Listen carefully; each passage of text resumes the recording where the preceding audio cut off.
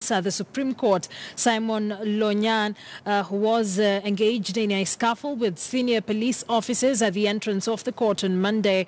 The police officer was punished after he insisted on entering the court while armed. He pleaded not guilty for the charges and was released on free bond. He will, however, be required to deposit 20,000 shillings to the court before a date is set for the mention of his case. Summons to issue to the investigating officer mentioned on 31st of October. Case number 1447 of 2017, Edwin Kibali.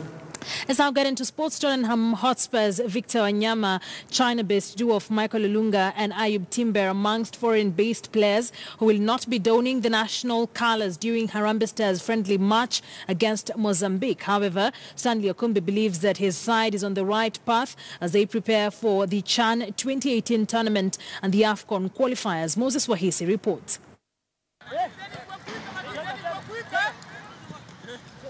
With the national football team, Harambee Stars is scheduled to play a series of international friendlies in preparation for both the CHAN 2018 tournament and the ongoing AFCON qualifiers. The head tactician Stanley Okumbi heads into the international break, missing a number of the international-based players. China-based duo of Michael Olunga and Ayub Timber have withdrawn from Harambee Stars' squad. They joined captain Victor Wanyama, who asked to be exempted from the squad. Belgian-based midfielder Johanna Omulo was excluded in order to settle at his new club. Yes, I can say that it has affected our plans, but still we need to believe with the players that we have, instill confidence on them, because by the end of the day, sometimes we might miss them due to suspension, due to injuries. So by the end of the day, if we believe them, we instill confidence on them, they can still give us their best. If you play for the national team, each and every play is important, and it's another chance for somebody else to show his talent and to show what he can do in the next games coming.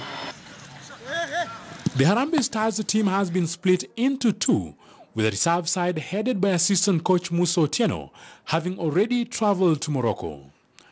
The main team, which will be travelling to Mozambique, will be under head coach Stanley Okumbi. Most of the players that will play against Mozambique are our main players who have been playing the previous friendly matches.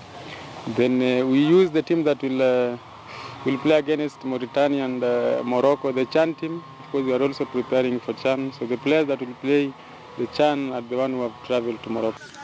Kenyan international left-back Eric Marcelo Ouma, who plays for FC Kolkheti in Georgia, is conspicuously missing from the squad, with the manager citing that his form has dipped. I just analyzed the way he played against Sierra Leone. Of course, he was not sharp. He was not the Marcelo that we know, according to how he was playing when he was in Gor Mahia. So, of course, we can also say that maybe their league is not up to standard. But when we leave them for this assignment, I know that the next assignment will be very sharp, because he knows that now, the last time I missed, this time around I must be in the team.